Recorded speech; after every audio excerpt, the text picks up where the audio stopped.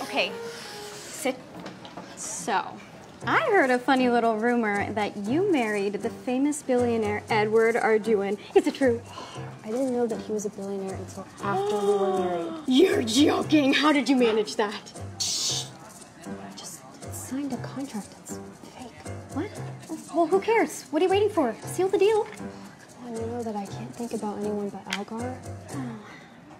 T, it's been 10 years since you two escaped the orphanage.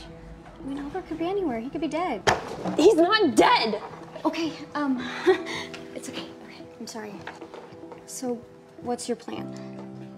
Keep things the way they are, I guess, except now I can focus more on acting and not dancing in strip clubs. Hey, that's exciting, right? That's something you've always wanted to do since you were a kid. Is that audition today? Yeah.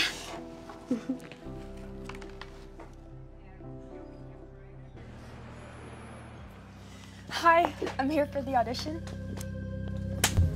You think you could just show up like that, you slut? You slut? Are you stalking me? Oh, don't flatter yourself. I'm the lead of this production. She's not auditioning. Sorry. You can't do this. I worked so hard for this opportunity. Oh, like stripping for men and fucking them in strip clubs? Got it. I was dancing, that's it. What's the fucking difference? I eat girls like you for breakfast. Let's go, Derek. No. Please, wait!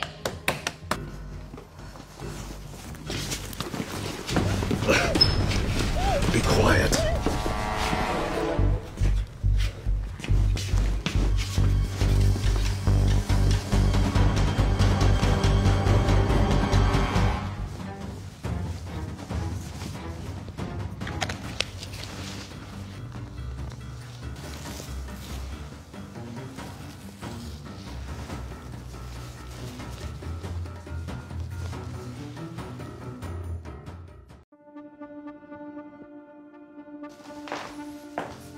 Boss, get the details.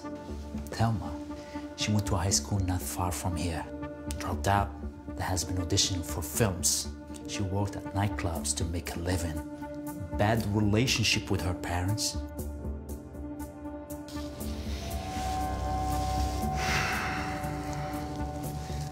But not an orphan. No name changes, and definitely never been to an orphanage.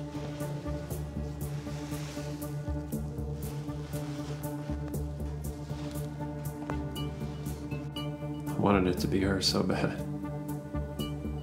Of course it can't be Helen. You've been looking for this girl for 10 years. Who is she? Someone more important to me than life itself.